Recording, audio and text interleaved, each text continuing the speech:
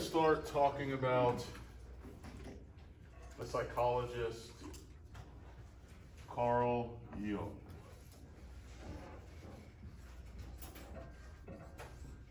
I should just say that there is a piece that it sounds like you guys didn't get any of, which was the psychosexual stages. Is that right?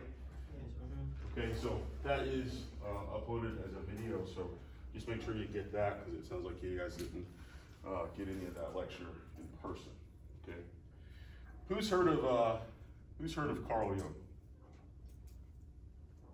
All right, welcome to psychology. So, Carl Jung was a contemporary of Freud's. A lot of people misinterpret their relationship to think that Carl Jung was sort of a student of Freud's. It is true that Freud had more notoriety and more fame. He was better known than was Carl Jung at the time. But where Freud was trained as a physician, he was trained as a psychiatrist, which at the time was really more like a neurologist or even a brain surgeon. So when we think about a psychiatrist today, we think about they're going to be treating those mental disorders, but maybe with some type of medication, but also maybe with some type of therapy.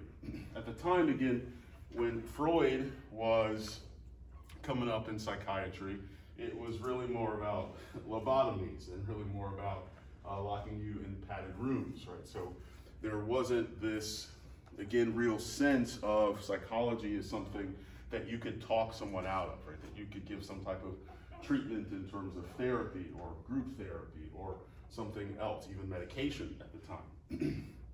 And so, again, Freud's really trained as a practitioner, but Jung was trained as a scientist. And again, psychology isn't really a thing yet. I mean, it's coming up, but really we're thinking more about psychiatry on the one end, and on a further end, almost philosophy. There's also this piece where they're coming together and making a bit of a science of psychology, but that hasn't quite yet connected with the clinical applications of psychology. In fact, most scientific psychologists around this time thought that the clinical practice of psychology was a waste of time. That we're really just interested in understanding the mind. You folks laboring to treat actual people, that's ridiculous. That's a waste of my time. We want to understand the human experience, right? This really high-minded, right?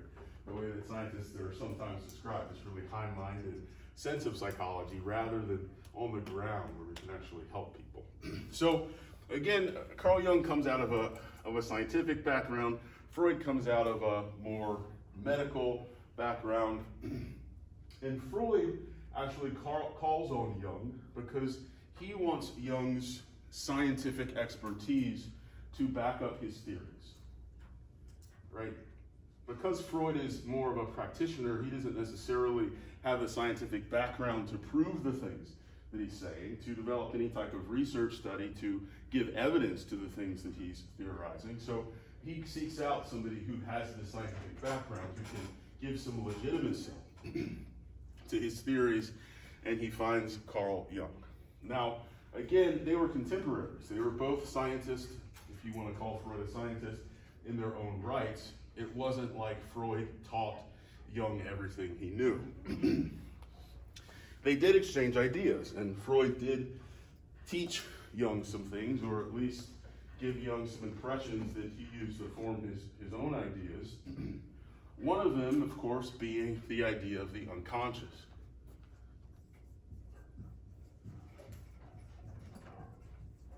And so we've been talking about this, of course, right? This idea that this is this hidden part, this sleeping part, this unavailable part of your mind. And Jung bought into this.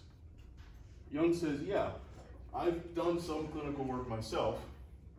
Now, when Jung was doing clinical work, he was kind of counting people, right? He's doing this science to his clinical work. And he says, you know, when I'm seeing folks in my clinical work, I'm also seeing that they have this part of themselves that they don't know about. this real foundation for psychoanalytic theory, this idea of the unconscious that's fed by past experiences. What did Freud think was going on in the unconscious? What did Freud think even was the purpose of the unconscious? Yeah. What I mean is like your more primal thoughts, but also like deep-rooted desires that you may not be able to comprehend whenever you're awake, I guess. Sure. So there's the content, right? That's what's in the unconscious, but what's the purpose of it? What's the purpose? Yes, sir. Survive and reproduce. Survive and reproduce, that's the content still. That's what's in there. Why do we have it? Why isn't this just available to us? Kill that kid for his food. Yeah. Just like your personality, basically, like differing right from wrong. Okay. I think you're thinking of the super ego. Nobody remembers this? The purpose. You guys haven't seen the psychosexual stages lecture yet. Maybe some of you have. Have you seen it? Yes? Yeah, but I don't know the answer. Okay, well, what would it be like if you figured out that, in fact, the reason that you like this girl, the reason that you like this girlfriend is because she really reminds you of your mom. And that's kind of hot. Is that something you want to carry around in your head? No. Every time you see somebody hot? It's just like that. So what's the purpose? Yes, sir? Maximize comfort and pleasure. To maximize your comfort, right? To make you feel good about yourself.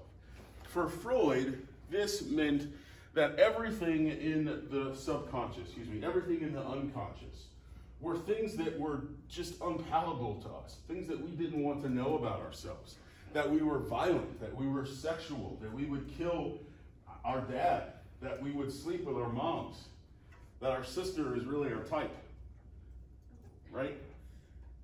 All of this stuff that's a little embarrassing, a little uncomfortable, if you had to know this about yourself and really realize it, including all the other stuff I'm not naming that's personal to you, right?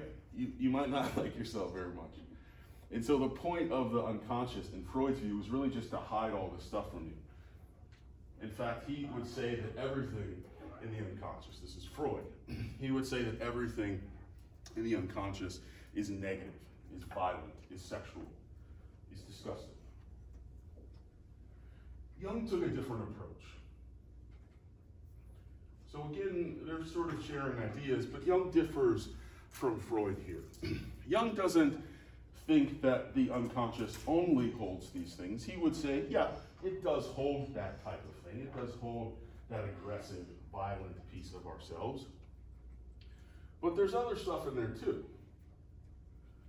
There's breathing in there. There's how to eat. There's how to love. There's what it means to have a leader. There's what it means to have children. So Jung thought, first of all, again, that everything wasn't negative, and that there would just be parts of ourselves that we just didn't know or weren't paying attention to, that are better taken care of by some unconscious process or processes. That this was made up of, again, of our individual experiences. But he also believed in something he called, and this is all still Jung, the collective unconscious.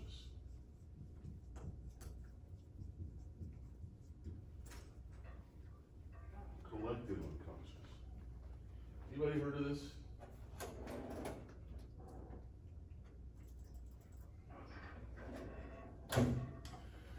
So the collective unconscious is, it's a part of our unconscious that is shared by all humans. That's what the collective piece means. That this part of our unconscious is not unique from person to person, that all humans share in this unconscious. That there's some part of our mind that is identical, if not connected, but we'll stick with identical, that is identical in every human. Most every human, probably. Who knows? Here's how he describes them.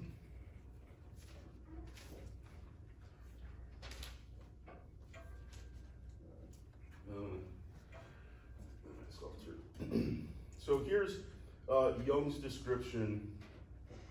By the way, pronounced Jung.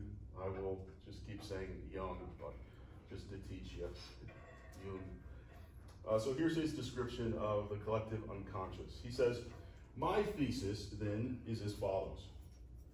In addition to our immediate consciousness, which is of a thoroughly personal nature, in which we believe to be the only empirical psyche," so he says, in addition to our immediate consciousness, in addition to our consciousness, which is of a thoroughly personal nature, right? That the things that are conscious to us, and you can even add here Freud's idea of the unconscious, right? That's really personal. That's yours. That's who you are. We are still talking about personality, which is of a thoroughly personal nature. Please don't try to write this. I'm not going to read it fast enough. I'm just reading it for you to understand. Which is of a thoroughly personal nature, in which we believe to be the only empirical psyche. What does empirical mean? What does empirical mean? Empirical means provable, right? Again, this is what he was signed on for. So empirical means that we've tested it and it's proven, versus theoretical, which means we think that's what's going to happen. So which is of a thoroughly personal nature, in which we believe to be the only provable empirical psyche, even if we tack on the personal unconscious as an appendix. So here he's saying, right, you've got this personal conscious mind, you've got this personal unconscious mind that you can add on. So in addition to this, there exists a second psychic system of a collective, universal, and impersonal nature, which is identical in all individuals. There's a second psychic system of a collective, universal, and identical nature in all individuals. This collective unconscious does not develop individually, this is important, but is inherited. Hold that in your head, but is inherited. It consists of pre-existent forms. We'll figure out what that means. That is to say, the archetypes, pre-existent forms that he's calling the archetypes, which can only become conscious secondarily. See what that means. And which give definite form to certain psychic contents. So you tell me what you understood from that.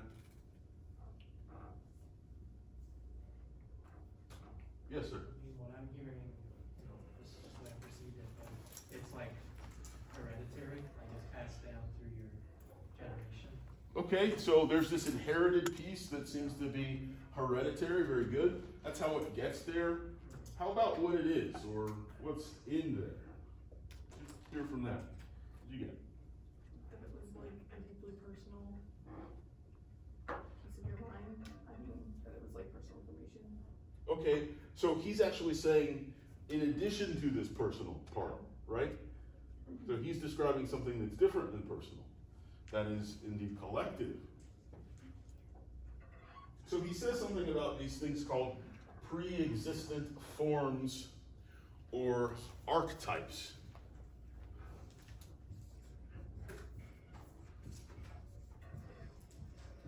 Archetypes. Check, there's not an E in there.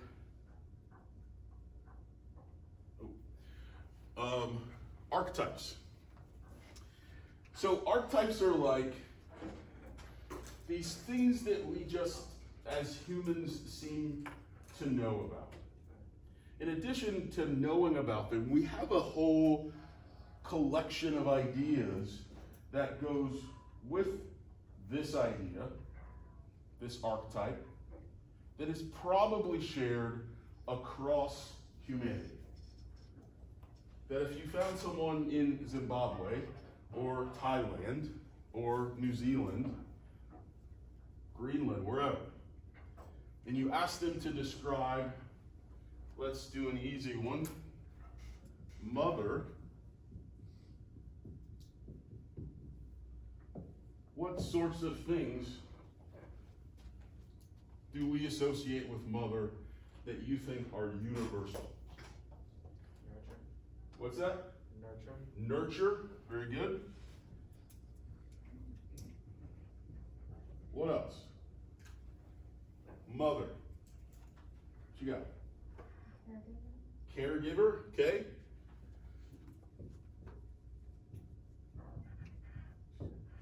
What else? Yes, ma'am.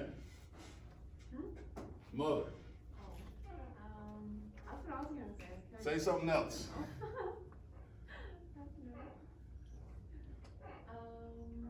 Pick someone else. No, come on. Mother. You don't have any ideas about what a mother is? What you think of? Describe your mother. What's she like? Nurture, caregiver. And that's it? Let me think. Is she a man or a woman? A woman. Oh, okay. So there's one you know. What else? Mother. Yes, sir. And what? So I might call on you. Have an answer in your head. Yes, sir. Like, caregiver, like, I don't know, like, You guys are worried about this I don't know. Oedipus stuff. I'm scared to say stuff about your moms today. Yes, ma'am. Who do that? I was gonna say somebody to like your protector. Okay, so protector. Good. Protector. You can figure it out. What else? Yes, sir. Child bearer. Child bearer. Good. What else? Yes, sir. Stress. Stress? Say more about. Recording against my mom. So your mom stresses you out? Is that what you mean? How else can we say that? I think that is something. But how else? Why does she stress you out? How does she stress you out? I don't know. I just dealt with like a lot of mental and physical abuse from her, so it kind of just wore on me. So potentially abusive. I don't want to put words in your mouth, but we could maybe say that. I'm sorry to use this, but I think it's helpful. I can't spell. We'll come back to this. What else? Yes, sir. Typically organizer or gives order. Okay, organizer. What else? Yes, ma'am. Like a role model? Role model, very good.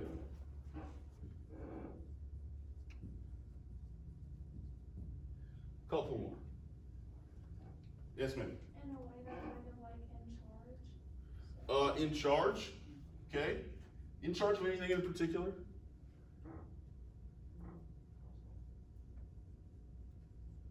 Gosh. What's mom in charge of? Like for sure. What's mom in charge of? Yeah. Family. The family, right? Maybe the household. Yeah. Does that fit for most folks? Just this idea.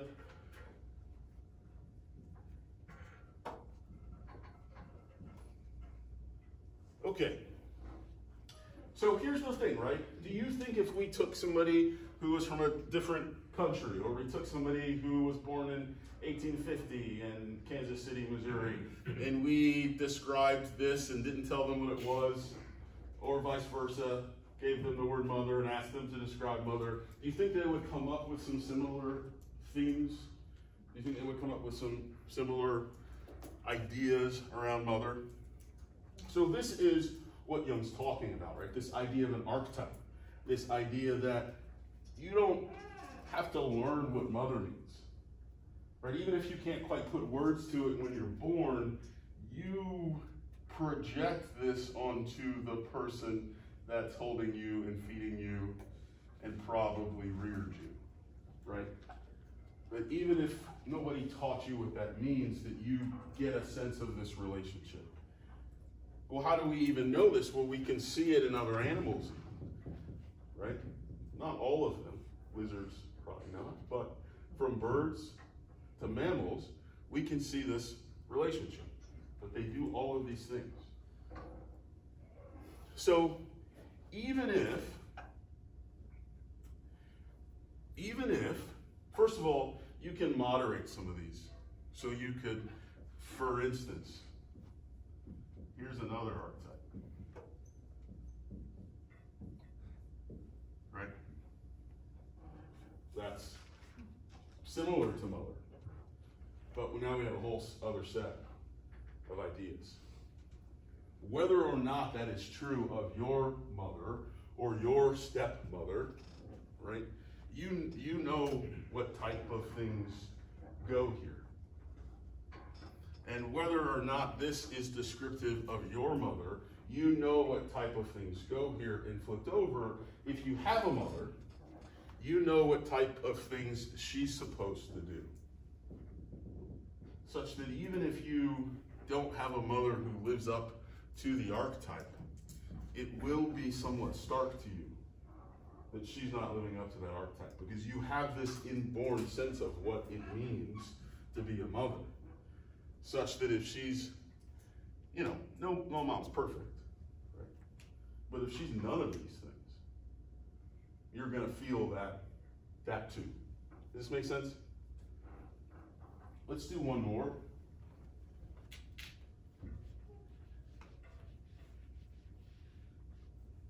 Because here's the thing, that we all have, probably.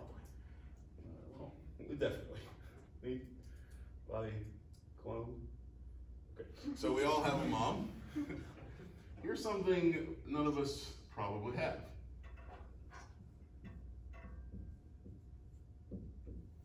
He's a king. Right?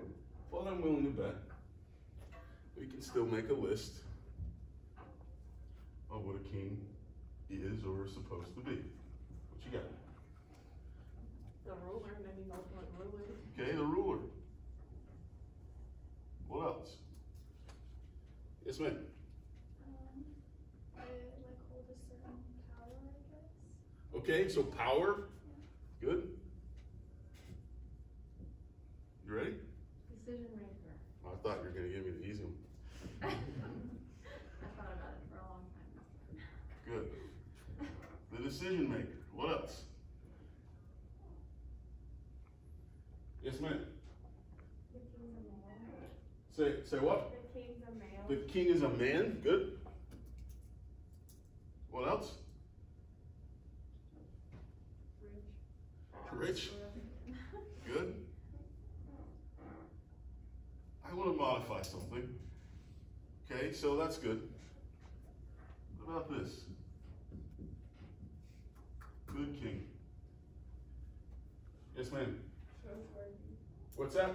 Trustworthy. Trustworthy. Very good.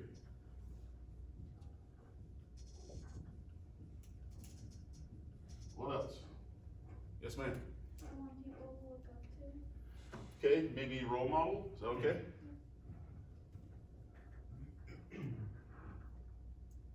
Yes, sir. Makes like a communal decision, like allows other people to like sway their own, I guess. How about seeks input? Yeah. Is that okay? Uh, Yes, sir. Respected. Say again. Respected. Respected. Very good. What else? Couple more. Yes, ma'am. See you. Honest. Honest. Very good. Yes, ma'am. Understanding. Understanding.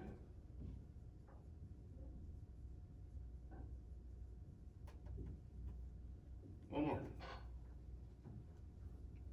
Yes, sir. Beloved. Say again. Beloved. Beloved. Love it. Very good. So, easy. That was easier than mom. Okay. But it was easy for you all to come up with this idea of what it means to be a king and even what it means to be a good king. I suppose I could have wrote bad king and you could have done it. Or another way to say bad king is tyrant and you could have done it. right? Even though we don't have a king, so the important thing, this other important thing about archetypes is that sometimes they don't maintain their name. But the fact that they're archetypes almost means that as humans, we want to do them if we don't have to. So we tend to will want a king, even if we don't have to have one. And in some cases, we have to have one. But who's the stand-in for our king? There's a couple answers here. Yeah. You mean regionally? Answer how you want. Okay, president? Okay, the president is a stand-in for our king, right? Yeah. He's the ruler, he's got power, he makes decisions, he's a man, and he is indeed rich. Right? Yeah? Could it be like your father? What'd you say? Could it be your father? Could it be your father?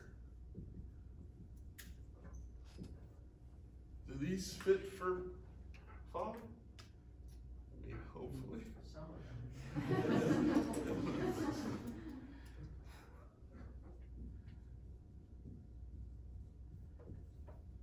Okay. Rich in resources, right? Is what that parallel would be in terms of father. But he's in charge, at least on paper, right? Family takes his name, usually. These two things, right?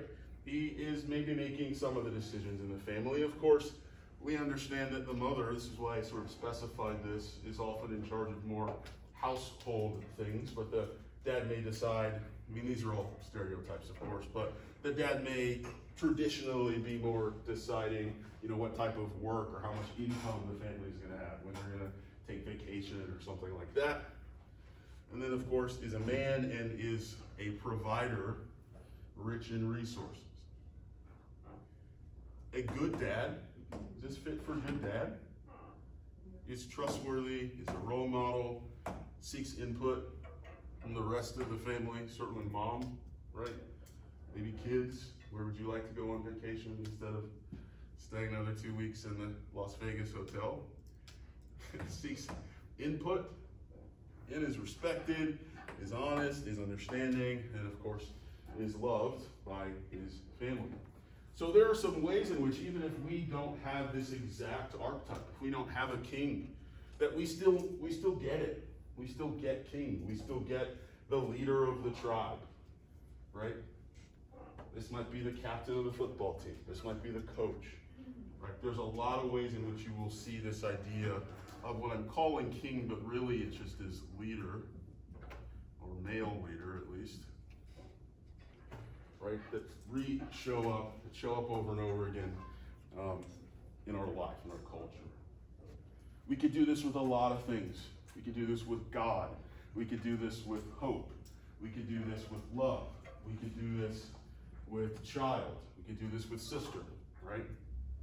That there are all of these things that we just seem to know about. Walking, communication, talking. How do we get these? Is it this magical thing?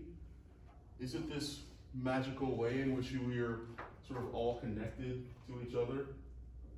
Is that how we all understand king or mother? Yep. I think it could certainly be schooling, like education. I didn't know what a king was until I went to school. So. Sure. Yeah. So that is exactly counter to Jung's point, right? That he would say that you did not have to learn it. That you might not have knew the name king, but when you looked to your dad, you knew this is what you're supposed to be doing, whether or not he's doing it. Same with, right, your mom. It's one of the first words you learned, so you knew the word, but here you might not have, but you knew the idea. Where do you learn this? Yes, sir. Yeah. I think you learn from like watching the people around you. Like I don't think you just know it. I think if you like see your dad and you think he's someone that's in power of you, then you learn what he's like, and that's how you like know what a king can be like. Okay, so you're still saying it's learned. Yeah, I think so. Let's imagine that it's not learned. What are some ways in which it could not be learned? Is it this magical connection? Yes? I think it is collective. I mean, that's what we're talking about, is that it's a universal thing. and like comparing it to like bees, like how do they know that one is the queen bee? Like, Very good. that's like a psychological thing that we all have ingrained in us. Like we can't just point it out though. Like that's the point, is that you can't point it out. Right. Because we don't know. Well, Well, I mean, we know, but like we didn't decide. We just have it ingrained inside of us. that's right. And I will say this is important because in Jung's time, he certainly didn't know. He would have been in his right mind to think it is some magical, spiritual thing connecting us. And you can think of it this way. But we have science today. And he even leaves a hint in his description as to where to look. You called on it earlier.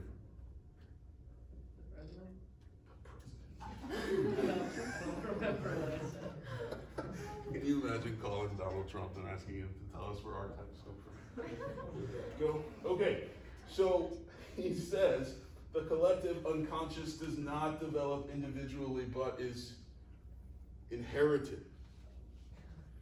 Where does this suggest we get these inborn a priori, if you're a philosophy student, where do we get these ideas?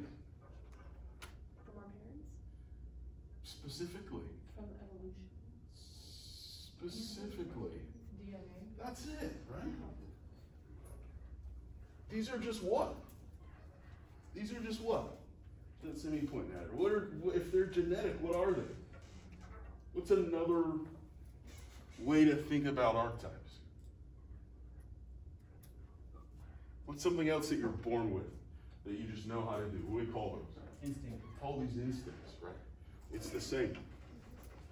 These are just instincts. And we tend to think of instincts as reactionary, right? You do this, I have an instinct to do that back. But instincts are also projective, right? They also sort of shape our expectations. And so what Jung is really describing when he's talking about archetypes is just this idea, it's a type of instinct. It's a type of thing that you just got genetically. And of course you have to figure out pretty quickly. Imagine if you're born and you're a child, and this woman picks you up and tries to feed you, and you have no clue what a mother is. This is a stranger, right?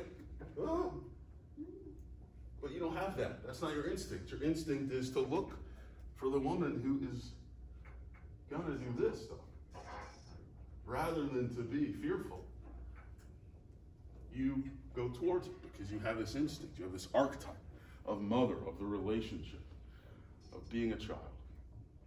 Questions about archetypes?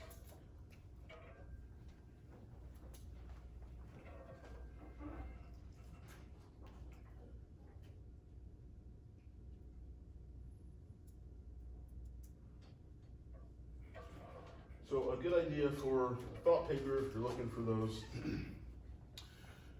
might be to think up some other archetypes. Sort of talk about what those archetypes might be. These are some pretty easy ones. Basically, king, queen, mother, father. Right? By the way, we didn't say that, but this could also be a queen archetype, of course. So if you are looking for a thought paper, what are some other ones? Home, food, other stuff that we just seem to know about. And the better way to check for it is, instead of, hey, did we just know this at birth, is to think, how universal is this across time and across culture? Something's universal across time and culture, right? It probably stands to reason that it is just human. It is just something that we do no matter when or where we were born. Okay, questions? Awesome. Let's talk about Jungian typology and the Myers-Briggs.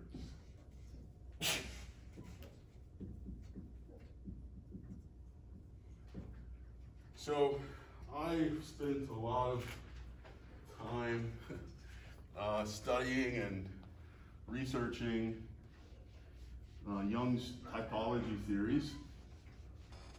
It's one of the reasons I had you all take that personality test on the first day of class. It's because I think it helps me know you better. In usual semesters, when the room is packed, it could probably still work in here, but it's probably not enough to make it interesting. I tend to split people up by type, right, and sort of make you sit with people of your same type. I don't know if that's helpful or not, but it is interesting to see when a section of the room agrees or disagrees with another section of the room by personality. So, let's start with just the Myers-Briggs. This has some depth to it that I always feel the need to kind of go into, though we often run out of time. So I'm just going to give you what I can give you, and I may go off on tangent, so that's not unusual. So the Myers-Briggs gives you 4 sets of letters.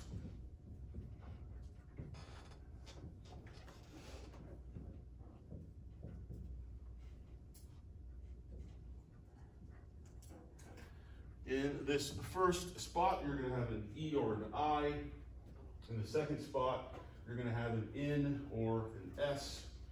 In the third spot, you're going to have a T or an F. And then in the fourth spot, you're going to have a J or a P. So what do all these things mean? What does E stand for? Who knows this? Very good. It stands for extrovert. And the I, of course, good, introvert. Introverts were a lot quieter in the answer. How about the S? Anybody know? Nope. Stands for sensing. The N stands for intuition. T is thinking. F is feeling. P is perceiving. And the J is judging.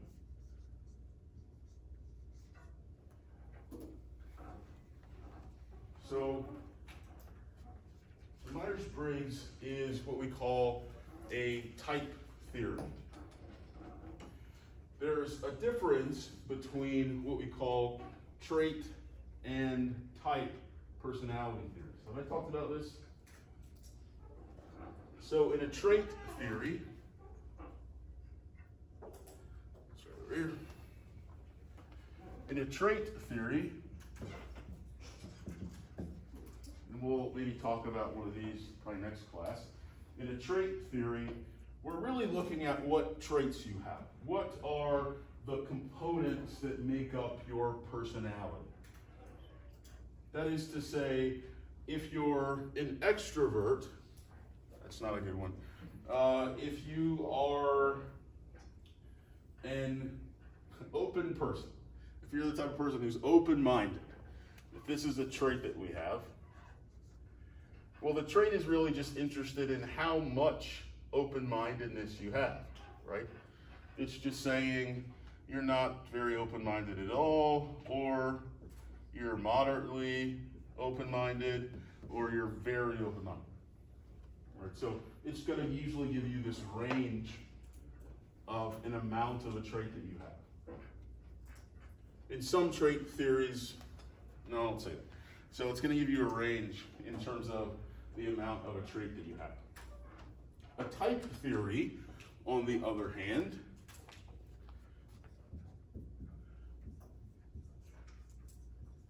a type theory wants to place you in a specific type. You are this type. You are that type. So the Jungian typology theory and the Myers-Briggs are type theories, right? If you are an INFP, that's your type. You can also think of it like if you are an introvert, that's your type. If you're a feeler, that's your type. You're a feeling type. You're a perceiving type, right? And so the Myers-Briggs and Jungian typology are what we call type theories, right? They are interested in putting you in a box, so to speak. What you have to understand about the Myers-Briggs in particular is that even though it's going to say that you're one of these, even though it's going to call you an extrovert, that doesn't mean that you don't have some qualities about you or some times when you are introverted or when you have introverted thought patterns or behaviors or feelings, etc. Same if you're a thinker, that doesn't mean you don't have feelings. That doesn't mean that there are times when your emotions get tapped or when you do something out of the kindness of your heart, right? So it is important to know that even though you're placed in a type on this type theory, that does not mean that you don't have the other piece of the puzzle. It just means you have more of this piece of the puzzle. Or said more precisely, you tend to be extroverted. Or you tend to make decisions with your thinking, with your logical mind, versus your feeling or emotional mind. Does that make sense so far? So let's begin to break down what each of these things is talking about. So what's your understanding of the difference between an introvert and an extrovert? What's your understanding of that? Yes, ma'am.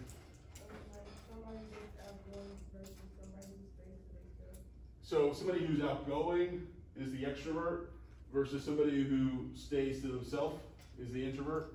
Okay, good. Yes, ma'am. In the pink? I was just gonna say the same thing. Same, okay. Yes, ma'am. An extrovert's someone who like gets energy off of other people, and then an introvert, when they're around a lot of people, they like drain their energy. Okay. And so they like regain their energy when they're by themselves. Okay, so this idea of getting or kind of draining energy in one situation versus the other, that's one that we do commonly hear. And both of these things are not untrue, and both of these things are related to what this true meaning is. The idea of introvert and extrovert, again, came from Carl Jung, and what he's really pointing out here is where do you spend most of your psychological time? Not what do you necessarily prefer to do or how you act, but psychologically, where do you tend to be? Extroverts tend to be in the real world with the stuff in front of them. And even if they're not with the stuff and they're in their mind thinking about the stuff, right? They can't escape what I would call real life. Okay? Now, if you're an extrovert, you might be thinking, what the hell else is there to pay attention to? Like, there's the world, and where's an introvert? Of course. Thank you. Brave. Where else can you be if not in the real world? Where can you be? Are you writing it down? Oh, you're asking me? Yes, I am. Just, I don't know, just usually like, well, with me, I'm just like in my head a lot, just thinking about just like what I did on a daily basis, or like how I'm interacting with someone, or stuff like that. Very good. So he's in his head. This is where introverts tend to spend most of their time, is in their heads, or in their feelings, or in their ideas, whatever you want to call it. They tend to be more in here, less so out here. Yes, sir. So I kind of struggle with these types of theories. Sure. Because as much as I am extroverted, those outside factors really cause me to think so much, which would be kind of, I guess, equivalent to the introverted. Is this you? mindset. Yeah, Okay. yeah, you and I are the same, right? So, yeah, this is how I know this about you. In P types in particular, in FP types in particular, when paired with extroversion, and when we get to intuition, you'll see this. We don't quite, like we're in the world, but you're not really paying attention to it. You're like watching it and thinking about what it's related to. And so there's this way in which you're checked in, but you're checked out. And so what happens is that these types, ENTPs are sort of like this too, where you need to process what went on. And so often ENFPs and often ENTPs will argue, but are called the most introverted extroverts. So you're right on target. That makes sense. In terms of, you do like to socialize, you do like to interact, you are curious generally about people and things, but you also sometimes say, get out, I need some time. Is that right? So there's this difference, right? Where do I spend my psychological time? Am I paying attention to the world? Am I checked in to here? Or am I more reflective? Am I more considerate or wondering?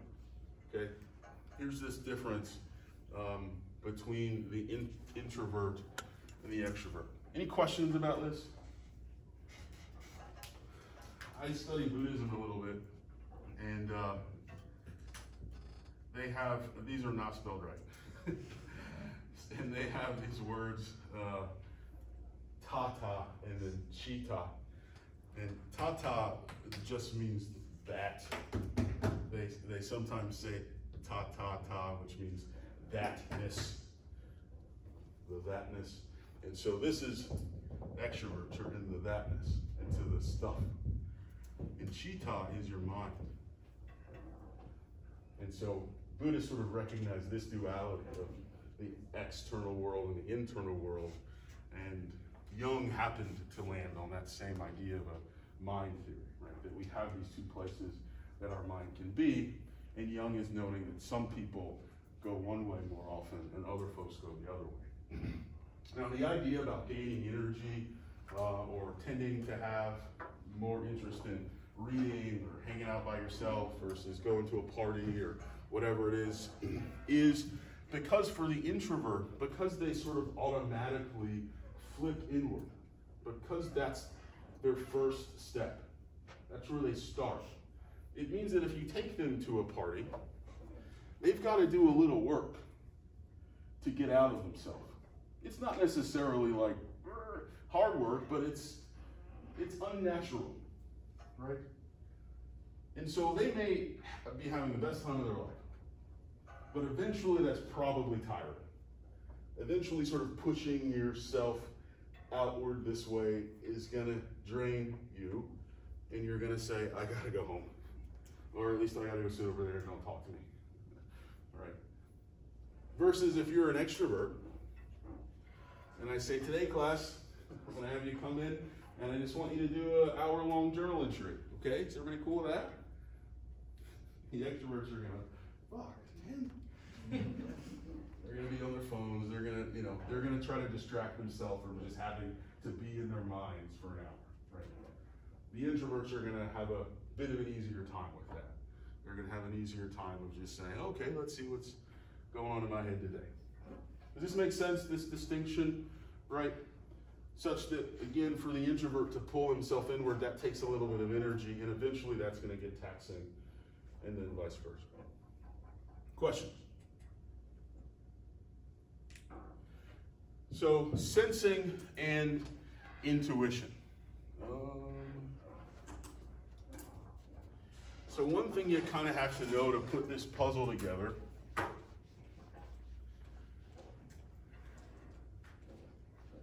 is that these are the perceiving traits, and that these are the judging traits. Okay, here.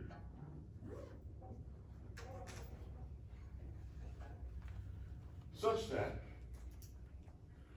well, I like to think about the human mind, and you'll hear me make this analogy a few times, But I like to think of a human mind like a computer, because we're basically building a human mind. Big fan of Westworld. Anybody? No? So, there's two broad processes that a computer can do. Broad processes. Who can take a guess at what those broad processes are? It does two things, totally. Anything? You just worry about me calling you? That's what happens.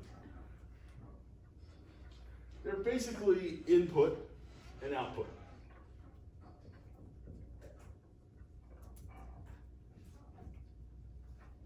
Right? These two super broad processes. You can put something in the computer, you can type things into it, you can send a message, you can put in a formula, whatever. And the computer can give you information, it can process that information, it can send the email, whatever it is. It can do two things. It can take things into itself, and it can put things out of itself. Our mind is the same.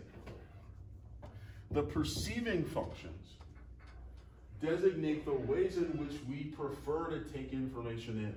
The way, if you will, that we pay attention. Where the judging functions denote how we make decisions. How we judge what we perceive. How we decide what it is that is happening. Or decide what it is that we need to do. How we judge what should go on is what judging means. It doesn't mean judgy in the sense of evaluating or critiquing. It really just means coming to a judgment, coming to a decision is what I would have named it. And so when we look at these perceptive functions, what we're interested in is how does the individual of this type take in information? How do they see the world? What are they paying attention to?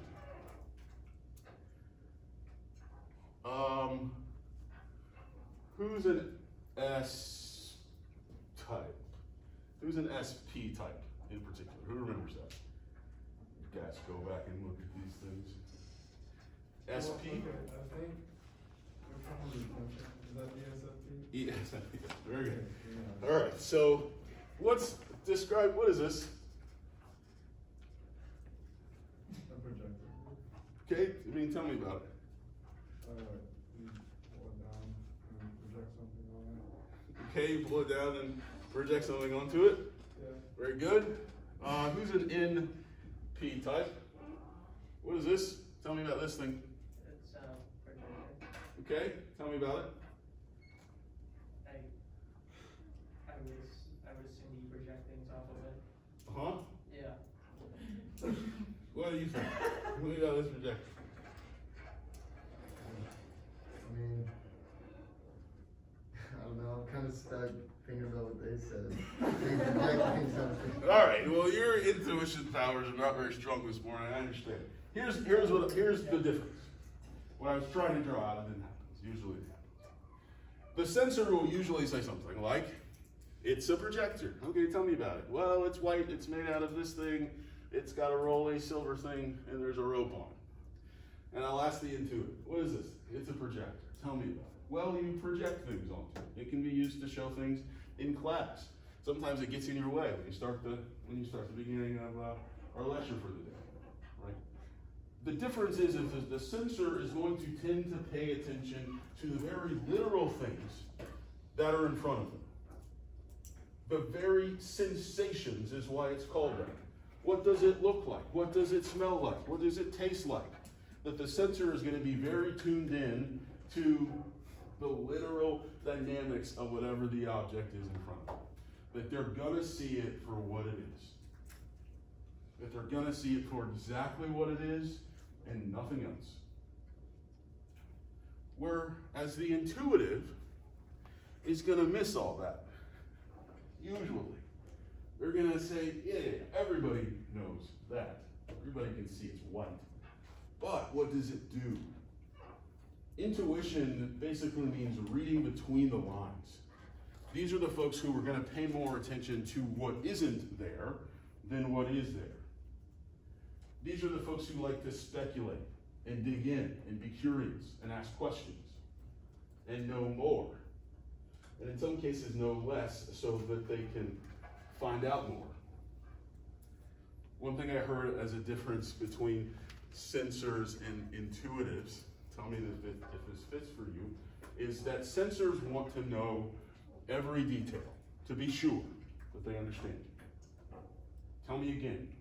Okay, you said that when I get to the, I'm going to see, okay, one more time, what was that number?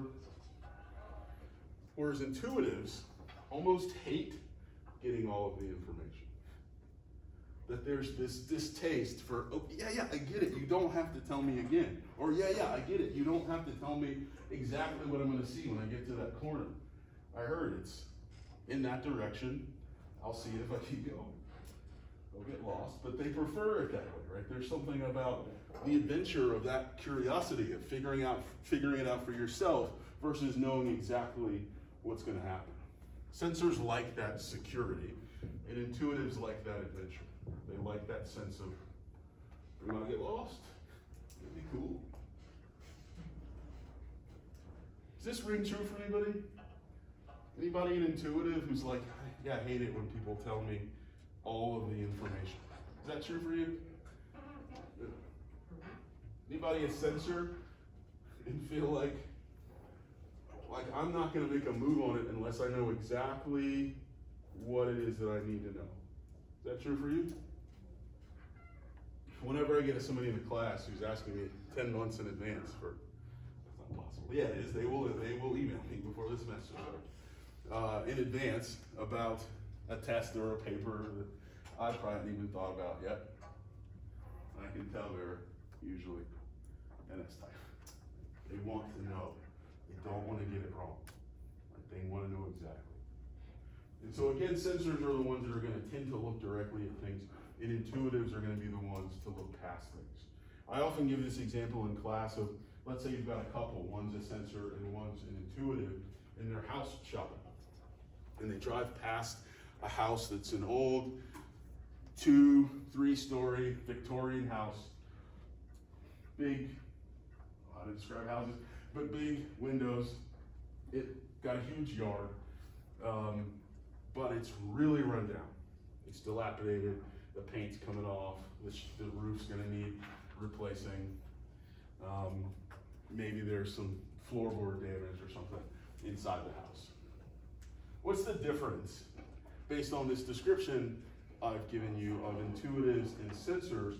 How might you expect them to differ in terms of how they evaluate this house? Yes, sir. I think the intuitive may look past all the rundown parts and just think, man, that was an awesome house at one point, or that could be an awesome house if I fix it up. And then the sensor would probably be like, oh my gosh, that'd be so much work to fix that thing up. It's a piece of junk now. Very good, right? But the intuitive, and this is just a stereotype if you want, but the intuitive is going to say, wow, look how beautiful this house could be. Look how beautiful this house was. Can you imagine it when we painted and we put the new blah, blah, blah. You can see our little kids running in right? They're going to be able to sort of see what isn't there yet, what could be there. But the sensor is going to see the peeling paint and the shitty roof and all of the money that it's going to take to put those things back into place. Right? And so they're going to tend to just see the world differently. The last thing I'll just say about these two is, there is a little bit of theory, I guess, about what types of relationships these types tend to be in. And it turns out that this seems to be the most important letter in terms of relationships. Not just romantic relationships, but just friendships even, working relationships. Because it dictates, again, how you see the world. If you see the world in sort of fundamentally different ways, if you're looking at and for different things, it can often, it's not like you're not going to like each other or you're going to hate each other, but you're just going to be like, I don't know, he kind of never gets what I'm talking about.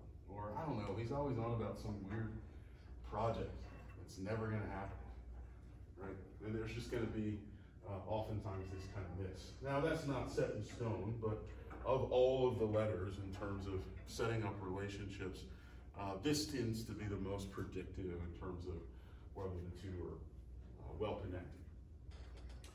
Questions for me? Okay, so on Thursday, I'll probably start at least this part of the lecture over so that we can get through these last two. And I may talk some other stuff about the Myers-Briggs type and then maybe some other personality theories briefly.